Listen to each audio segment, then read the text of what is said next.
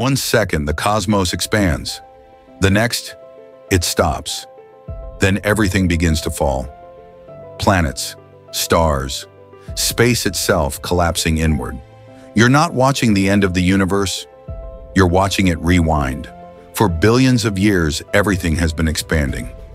Galaxies racing away in silence. But what if that expansion suddenly stopped? Gravity would take control.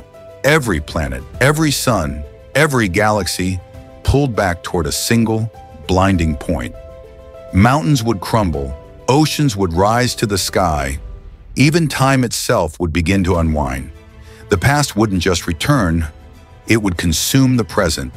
And as the universe folds back into itself, you'd see the final flash, the big crunch, the end of everything we've ever known.